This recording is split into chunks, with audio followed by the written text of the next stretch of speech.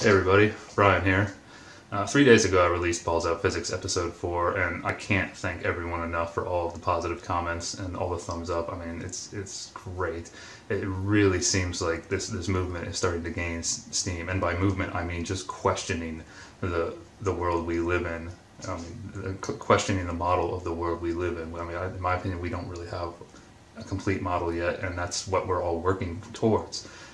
Using empirical data to develop one if we can, and go in from there. Um, if you haven't watched that video yet, or you haven't watched the video, it's about the thermosphere and the second law of thermodynamics and the basic principle that hot energy, which is really kinetic, hot heat is really kinetic energy, and heat moves to cold. And in the comments, a couple of people mentioned Moonlight, and I'd seen some of this stuff, and I hadn't really spent too much time looking into it, but I've always thought it was very, very interesting. The idea that Moonlight is cool.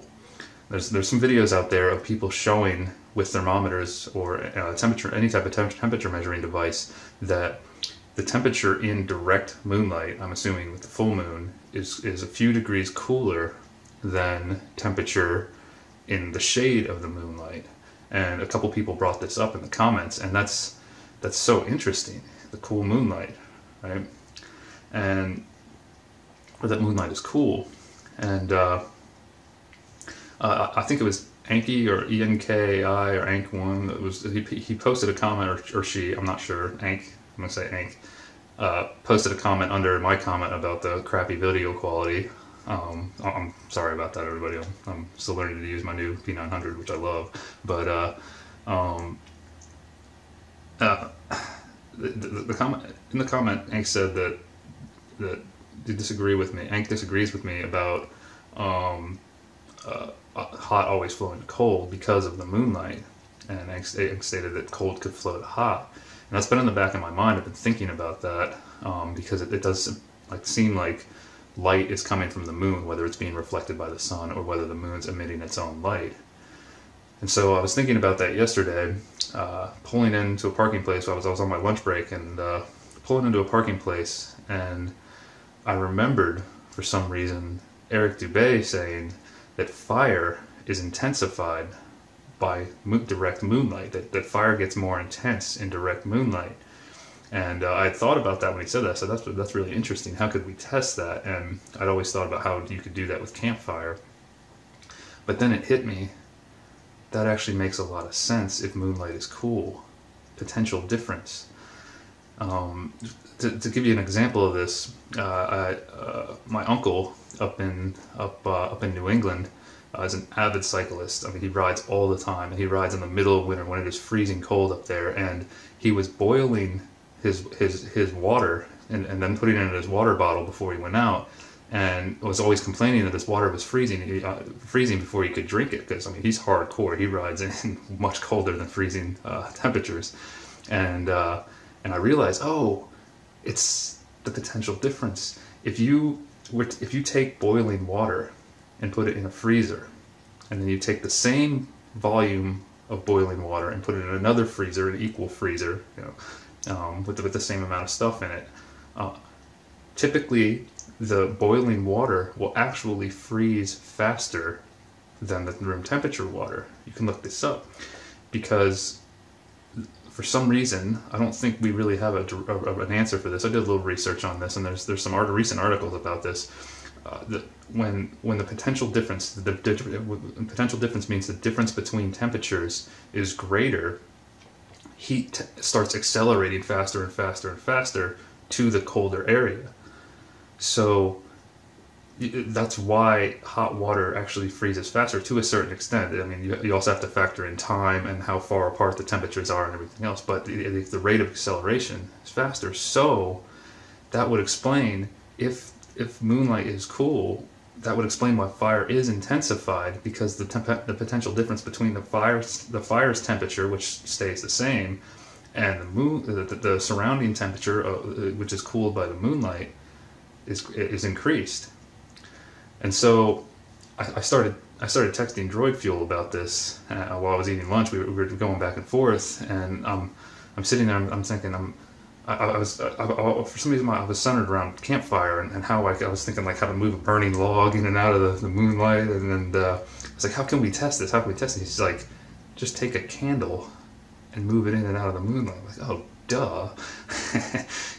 Yeah, that's all we need. All you really need is a candle. And so, first things first, we need to prove with experiments that moonlight is cool. But if moonlight is cool, my theory is that the light isn't shining from the moon. It's the moon absorbing heat from the earth, because hot goes to cold. I do believe that experimentation has shown it is the second law of thermodynamics. And so would that mean that the light we're seeing is not actually coming from the moon? We're seeing energy being absorbed from the earth, and it's glowing. It's like when you have a flashlight, or like a mag light, for example, which gives you a solid beam. When you shine it away from you, you can see the beam, the light's moving away from you, but what you're seeing is the light in the beam is reflecting off the air particles back at you. So the same thing could be happening with the moon. Just like you see that, like if you shine a light at a wall, you see the light imprint on the wall is being reflected back at you. Is that what we're seeing with the moon? It's actually moving away from us, but we can't tell because light moves so fast. It's really interesting. So, talking to Joyfield about this, Joyfield also mentioned that maybe this is why wolves hate the moon so much, because it's pulling energy away from us. Kind of funny. I thought it was hilarious, but I started thinking about how we can test this. You know, the candle experiment more and more, and I started looking at this last night. Right now, the moon is a supermoon. We're in luck. It's a new moon, and on March 23rd, we're going to have a full supermoon. So here's what I'm proposing. If you want to help out and record this, please do this. All we need are stick candles, and if you've got a thermometer or something to measure temperature to show that in a video too, please do. The more videos we get of this, the more experimentation, the more empirical data we can get, the more we can draw a conclusion about moonlight being cold. So here's my idea: is you get a pack of stick candles. You want them all to be the same. And the higher quality, the better, because typically you get what you pay for, and the more quality control. You know, every candle is going to vary a little bit from each other. And so you find a shaded area. I'll try to draw like a little porch roof here, and you put a candle there, light it. Put a candle out here, light it. I mean, it would actually be great to have two people and try to light them at the same time. You know, to light the one outside and the one inside, or I'm going to try to put 3 in the shade and 3 out in the moonlight. Okay, got the moon up here, and the theory is that the light from this candle will be a little bit more intense and brighter than the light from this candle. Now, chances are that it's going to be pretty hard to tell, because if it's only a few degrees difference, it's not. I don't think it's going to be this extreme. Now, obviously, this is not the scale. You know, I never draw anything to scale, but just have to make that claim that you're not going to see this much difference in the flame. So what I was thinking is, what we can do is let them burn for about half an hour, and then come back and measure the distance from the bottom of the candlestick to the top, and see if there's a noticeable difference in how much this candle has burned down versus this one, because that's the way we can measure the intensity. I don't think it's going to be that obvious, but if these candles burned in the moonlight burn down noticeably faster than the ones that aren't in the moonlight, then that's a pretty good proof that fire is intensified. So now, the theory here, based on this, if moonlight is cool, I thought about this all day yesterday, and I started thinking, okay, the sun warms the earth. The sun transfers energy to the earth through heat. And if the moon absorbs heat, and this is a closed system, sun moves over the earth during the day, warms the earth, heats up everything, heats up the earth, the trees, asphalt, us, houses, all those things. Then the moon comes over and absorbs heat. It's always darkest and coldest before the dawn. Now, the moon isn't always over our heads all night long, but this is the general theory that I'm working on here. It's just an idea, a theory really. And so the moon comes by and absorbs the heat that the sun imposed on the earth. And so if this is a closed system that we live in, that would make a lot of sense. And so, based on Enk's comment, I started thinking, what if the moon acts like a capacitor for the sun? And so the moon just reabsorbs the energy from the sun, and it's a continuous 28-day loop. And is that what's actually causing the phases? What we're seeing in the phases is the capacitor charging and discharging. It's storing energy for the sun and then discharging it back to the sun over and over and over again. So the sun would actually be, the intensity of the sun would actually be increasing and decreasing with the phases of the moon. Now I'm trying to think of ways we could test this further. First off, we need to really verify that Moonlight is cool. But it feels like Moonlight is cool. You know, just thinking about it on a full moon night, it seems cool. And I kept thinking, cool Moonlight. I was like, where have I heard those lyrics from? And you might notice I've quoted Whitesnake up here, the Still of the Night. It says, in the still of the night, in the cool moonlight, is some lyrics from, part of the lyrics from that song. And now I've had that song playing in my head constantly since I realized that. So this experiment and this theory has its own theme song already, which is great. And this is something we can easily test, and every month we can keep testing this over and over to get more results showing whether the moonlight is cool or not. Now, if you've ever looked into the electrical universe theory and the work of Wallace Thornhill, this man is a plasma physicist, PhD from Australia or New Zealand. I can never remember which country, but this guy, electric universe theory, is very interesting. There's a documentary called Thunderbolts of the Gods. I highly recommend watching it. It is based on the heliocentric model, but he's done experiments with plasma, basically showing that the craters we see on the moon, were more likely caused by some kind of electrical storm.